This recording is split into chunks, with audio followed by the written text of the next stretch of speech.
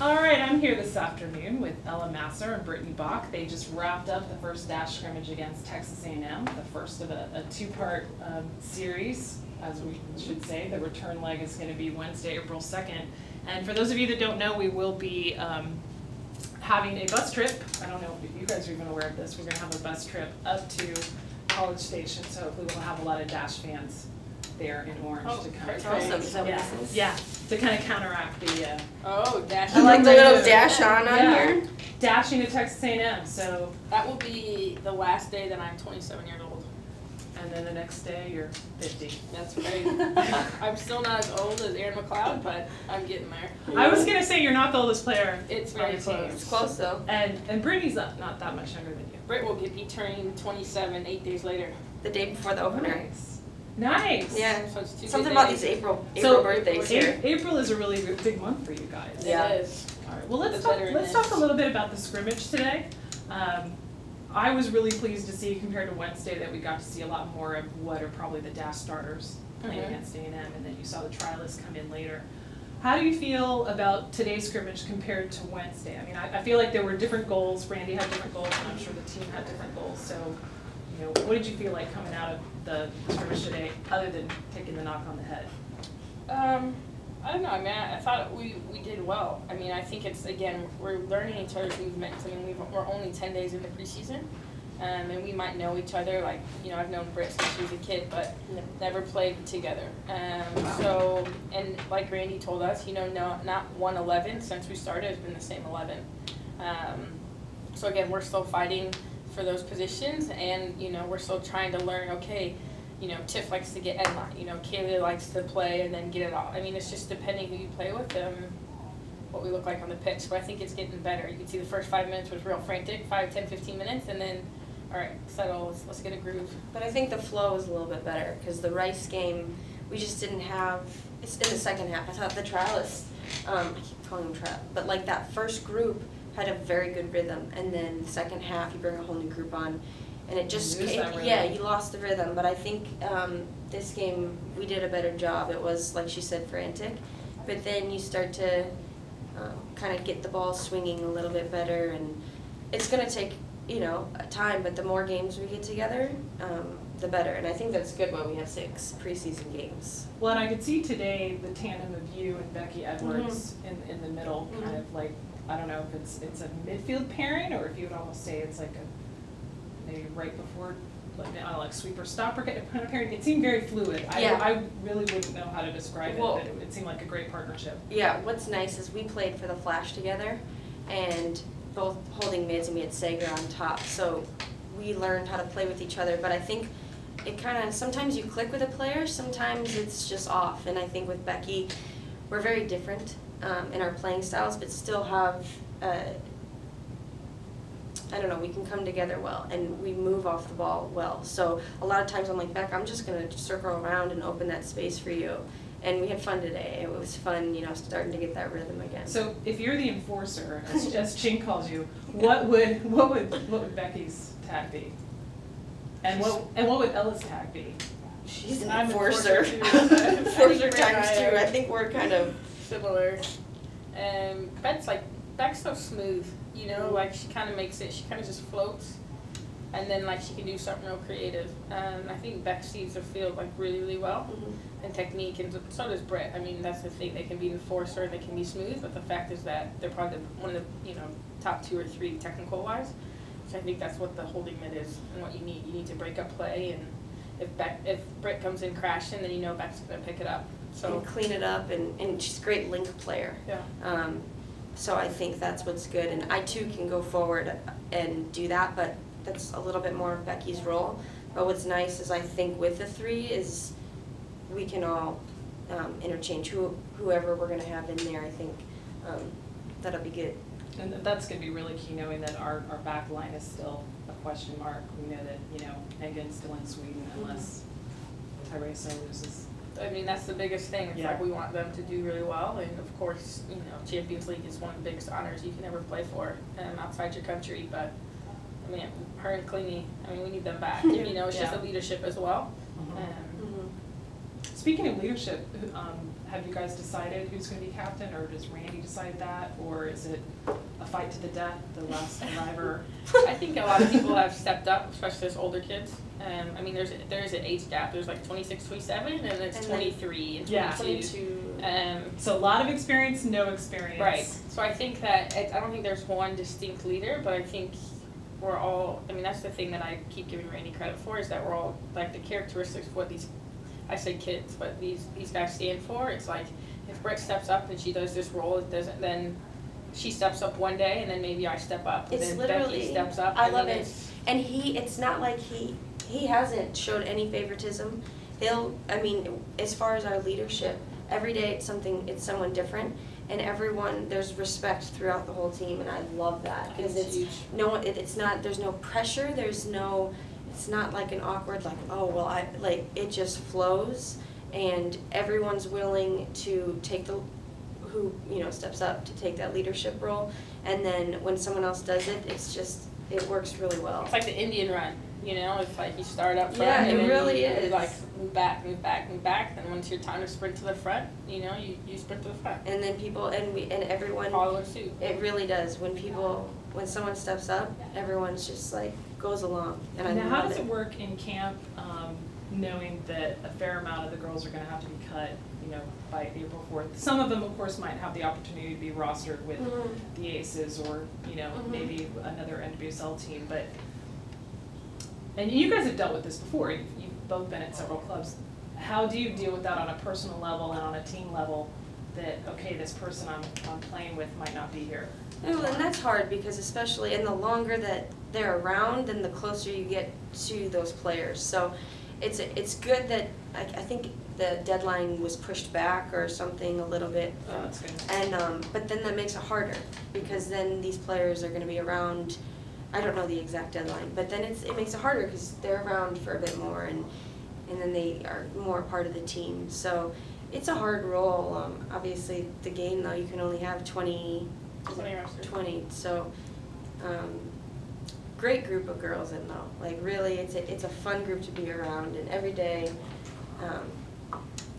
just a good group. Well, I'm surprised when I looked at the background of the trialists. I mean, there's some really great stories there.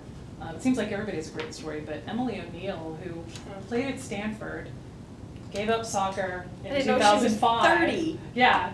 I was like, what? And is convinced, I guess, by her family, oh, try for the Bay Area Breeze. So 2 years ago, she's playing semi-pro, gets with the Thorns, and now, so it's like, Em is, that's just amazing. You talk about character, like, Em is somebody that you want in your team no matter what. Like, her and one other defender have, like, really, really stood out to me. And it's not about, like, the way she plays, absolutely, but the way she carries herself on off the pitch. Character off. And she is, I mean, she might not have the playing experience, but coming on and what she stands for, it speaks for itself. Like, she's not a vocal leader, but what she does with, her mannerisms and the way she, gets stuck in and works hard. I mean, we needed that in the center back position, and she's stepped up more than I think anybody could have asked her to do. Yeah, that's so important, because I know a lot of the fans, especially watching the scrimmage today, are like, oh, they have to sign that trialist, or they have to sign this trialist, and there's really so not a lot of spots. space. Yeah. So you can see a lot of talent. 3 out of 9. Yeah. I didn't know that. Yeah.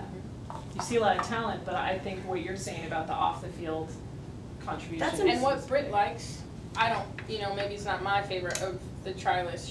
What Randy likes, it doesn't matter. You know what I'm saying? It's like everybody finds different, greatness in players. Hint why we're here, not on another team. Right. Randy saw something in us that, our past coaches didn't see and believes in. Well, especially, I know for you and for Becky, coming off seasons where you had a pretty early or maybe mid-season injury. And then, Whole season? Yeah. Yeah.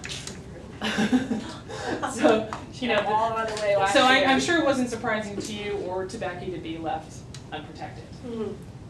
So I would hope that it was somewhat satisfying to get the call that, okay, I'm taken, but I'm taken by someone who really wants me. And that was, because at first I was like, man, another city, you're another kind of year. like, but I think everything happens for a reason, and two, just being reunited with Randy, and he called me up, and just to see how bad he wanted me, it was like, oh. and so it felt good. And it was hard leaving, it's hard to leave your club, especially you've been in Chicago for a bit. And it was hard. And there's a lot of, like, my teammates and my coach, like, it's hard to leave a team, especially the fan support still reaching out to you. But Houston's welcomed us. So it's been amazing so far. So well, let's talk a little bit about your experience with Houston, especially since both of you are from Illinois. You from Chicago and you from much further out. Well, I'm a suburb. I'm not Chicago. I But can't still, claim that. but relative to where she is, though, I mean, I Yeah, actually looked it on the map. I mean, you can say, okay, Naperville is like the woodlands of Houston, Right. but I'm like Dallas. Yeah. Austin, actually, Austin. So, how would you compare Illinois in general to Texas, based on your experience so far, which I know is really just a few weeks? I mean, I love the farming. I mean, going to rodeo, I'm like, I'm at home, you see all, I mean, this was like it on steroids, but, this is, the cow manures, when you get off the highway right there with the stock show, that's something that I'm used to. If you get up in the winter, in the summer, and you don't smell that summer breeze with a little bit of manure in the background, that's not normal. So this for me is the most home honest. So you'll probably be really comfortable on that trip to A&M. That's right. Because that's they're very actually much the probably like, what are the qualifications. Aggies? And then I was like, I think they're farmers. So we'll see how that goes.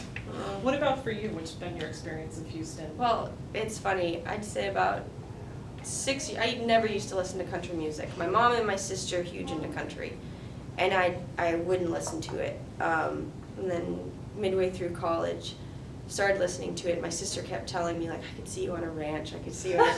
Oh, for sure. And we need to find you an Aggie man. And I literally, but coming down here, some of the people are like, you're gonna love it, you're gonna stay down here, and I'm like, I don't know about this heat. But I've been to 4 days of the rodeo. Wow. I went to the cook-off. I love, just the southern, I love it. I love country music now. And it's been a lot of fun. My sister lives in Wyoming now, and I brought that up a few times, but love that country. I don't know, I'm not a city person. But Houston is the fourth largest city in But it's the country. different. It's like Chicago. We were talking about this. Chicago, I think, it's just a lot more denser, like the downtown, compared to here. It's so spread We're all out. about the sprawl. Right. Yeah. I'm only allowed one more question, I just got told. Okay. All right. Sorry. Well, let's make it a good one. Okay. Britt can carry on. This is a tough one. Apparently you brought a dog with you to Houston.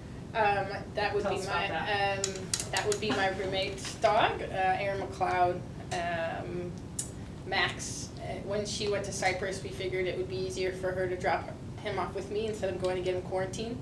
And luckily for me, last year I was the dog watcher when she would go to her Canadian stuff. So I love the little guy. He's a really good cuddler, actually. I keep telling Britt, if you ever want to, come over, he's a good +1. Does he come to a lot of the dash practices? He's been here twice. The rumor has it there's a sign saying he can't go on the field. I didn't see it. But a lot of us don't see it, but somebody, Aaron McLeod, won't take him on the actual pitch because she saw the sign. So it just depends on who takes him for the day. But I think he'll come out like we have short practice and stuff. The girls seem to like him as well. I think he can fetch the balls. He thinks he's a and play lion. I would say defense he's and a stuff like lion. Oh, I love it. He's just All a right. little chihuahua. All right, well, you're officially excused. Thank you very much. I apologize for the head stuff. But Stuff thank like you for that. participating. No worries. Thank you, guys. All right, so we did talk about that, you're the enforcer, Becky Smooth, so is Ella the double enforcer, or what? Yeah.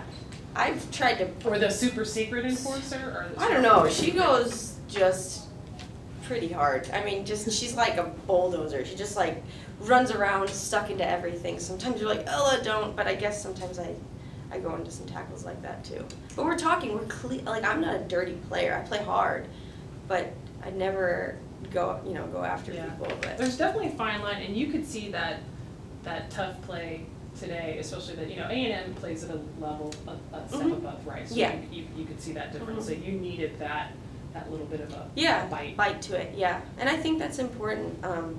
Obviously, if everyone played like me, it wouldn't be a pretty game.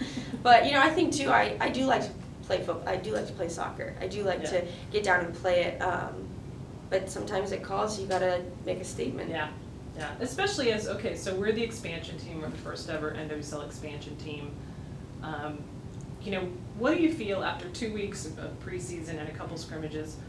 What is our attitude going to be? Are we going to be the underdog? Are we going to be the groundbreaker? Are we? And I know this could change as this all develops, but I feel like from the outside that we're not a traditional expansion team. I don't think we're going to be, you know, sitting in 8th and 9th and climb for every point. I think we've picked a great team, so it's that question mark of chemistry. But how do you forge the team's identity?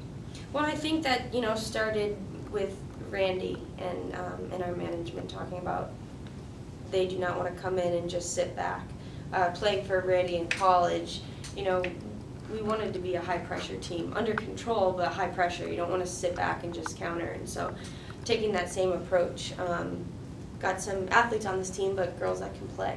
So I know that obviously there's the WPS and WSL.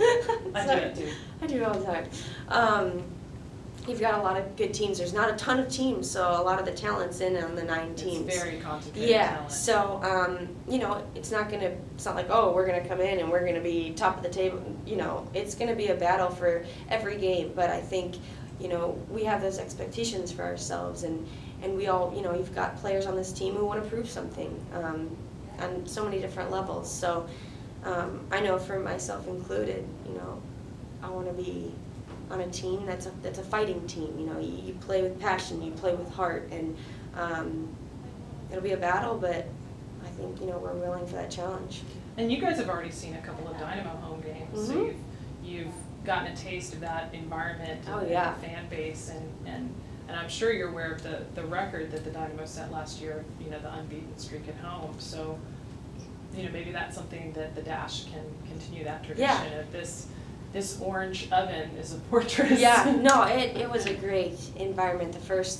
Both games, lot of support, and it's a community. And when you're part of, especially the way they started this season so far, it's exciting. And you know, now that we're kind of like paired with them, we want to continue that. And met a lot of the fans out today were amazing. Both games, with how many people came and stayed for the autographs. And we made sure we felt bad because the Rice game we didn't get out to as many people, so we wanted to really make sure like we're all about that, and so thankful for them all coming. Oh, and I'm glad that the game got moved to the bigger field, because the other fields would not have been able to hold that many people on this the was sideline. Great. It was good for us too to get on a nice. It was a little bit flatter. That one's a little more crowned, and not so much like we slip a bit on that because it's been a little bit slick on the practice field. So it was good to play on that. Yeah, it's nice big open space.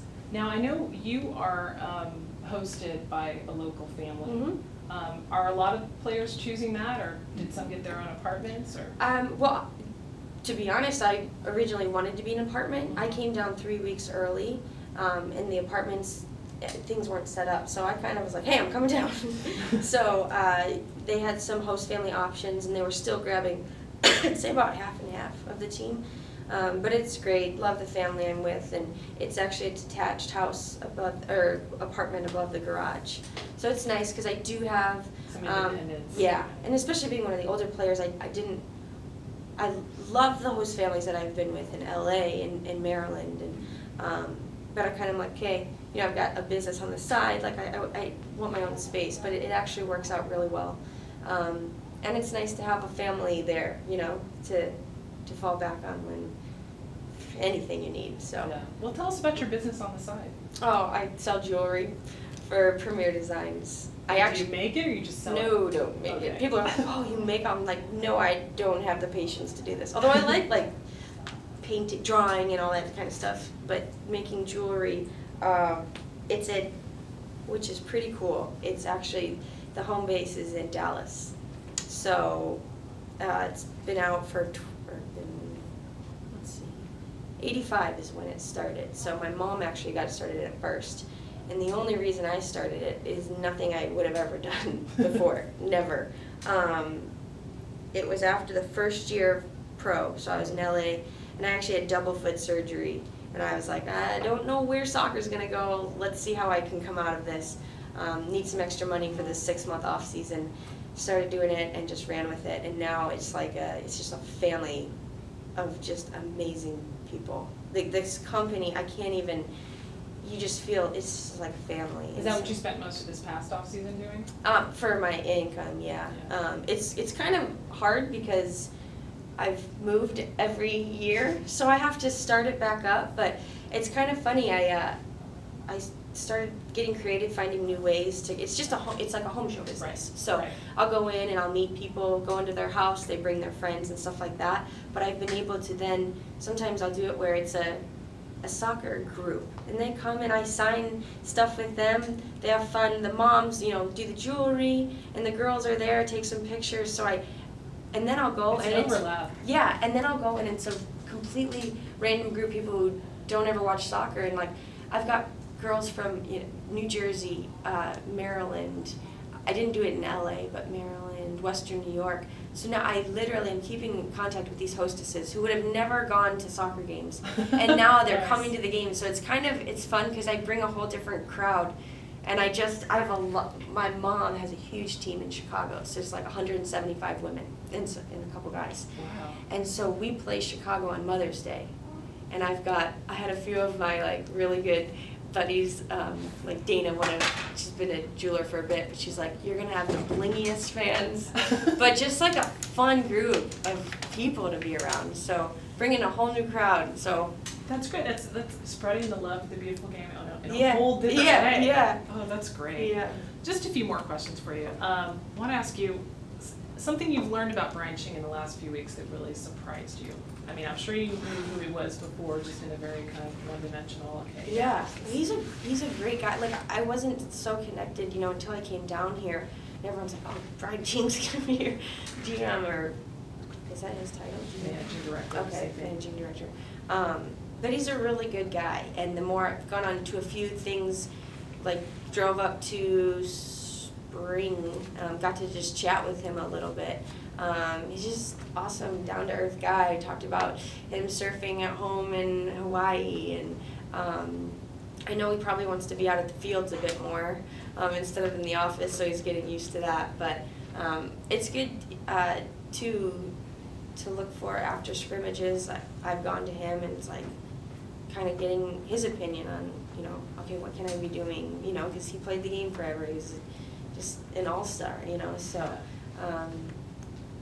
It's a great thing for us to have the pull too from someone who's been playing in the game, who's been through different levels, and to help us as athletes, as professionals, because it's we're not getting paid millions of dollars, and so to be able to have a voice from someone who's been there before is also one of the first things he said to me after the dash had been announced was that he remembered his experience being picked up by Montreal in the expansion draft, and the day he arrived in Montreal, they handed him a packet of here's where you can live and here's the things to do, and that stuck with him. He goes, that's the first thing he said to me. He goes, I want to do this for our players. When we got a dash day, I mean, it was fantastic. We had a whole, or maybe they emailed it to us, but it was like restaurants to go, literally like a 40-page packet. Things to do, places to see, and then we come on dash day and we get that awesome food book, and but it was like, okay, they're not just, okay, here's where you're living, go. Like, they want us to be comfortable in our surroundings, and it is, and even with the host families, they really wanted to make sure, and I talked to him a bit too, like, we want you to be comfortable off the field, because then you can perform better on the field. So really conscious of that, and us as people, not just as, okay, you're a pro, So. Well, and I think, for Houston fans having, gotten the Dynamo in a very similar way, and so it's like we already had that experience of, okay, here's a team that's been transplanted very suddenly to our hometown. We want to make them feel welcome. So it's funny that 8 years later, it's the exact same thing. I mean, the dash was announced almost to the day. Really? Yeah, 8 years to the day. Oh, wow. Oh, San Jose Earthquakes is moving to Houston and becoming the No, team. it's been fantastic. Just when I started sharing with my friends and family, like, oh, you're gonna get down in that Southern hospitality, and you feel it. Like, I love it. Yeah, I really love it. Well, that's good. Yeah. One last kind of sporty question. Do you guys have any thoughts about like a Dash specific goal celebration that needs to be created to become a BBVA Compass Stadium tradition, or a specific Dash Actually, I was tradition? talking to Brian about that, and then we haven't really. We're gonna have to. You're gonna have to think of We're gonna something have really to. good. Maybe people can give us some suggestions, but I don't know. Yeah, we haven't. And you know that he scored 4 goals in the inaugural Dynamo game, so. We're gonna have to Yeah. stop that. Yeah, yeah. We'll place some bets on that. Okay, we're gonna wrap it up with a little trivia. Anybody that follows Keeper Notes or listens to the show knows that I'm a soccer stat nerd and love to ask trivia. And as I like to say, nothing gets past the keeper. So I got some trivia for you. At least one of these you should be able to get. Oh no! All right. Please don't judge me. All right. How many MLS Cup titles has the Dynamo won? 2. 2. All right. Woo! Whew, at least I got one. Okay. Who won the first ever World Cup in 1930? Okay, she's not going to know that one. All right, Uruguay. I'm really bad. All right, here's another easy one trivia, not so good. Which at. school? Ella would probably be better. Which school has won the most NCAA Division I women's soccer titles after North Carolina? Us. And who's us? Notre Dame! And last one. Name one of the 2 professional soccer teams that Randy Waldrum played for in the late 70s. Oh, help me out. I don't know. I wouldn't have known these before I looked What at is the it? Wikipedia. Wikipedia, Randy. LA Skyhawks and Indianapolis Daredevils. I never knew that. Yeah. Look, you learned something new. Ask him to tell you stories. When we had him on the podcast last month, he told us about his shoot. experience with these teams. It was hysterical. Oh man. All right, but Maybe he's told me and I just too many Yeah. headers. I don't know. But I like that Indianapolis Daredevils. All right, but thank you so much for taking the time. Thank you. And we will see you at the next scrimmage, and definitely on April 12th, the day after Can your I show birthday. them M&Ms? Oh yeah, let's show the M&Ms. Gotta get these on. But I can't eat them yet because I gave up sweets for Lent. Dash on M&Ms. Gotta love it. If you can see them. Kids, just go to mymms.com. Cool. All right, and that's a wrap. Thanks, Brittany.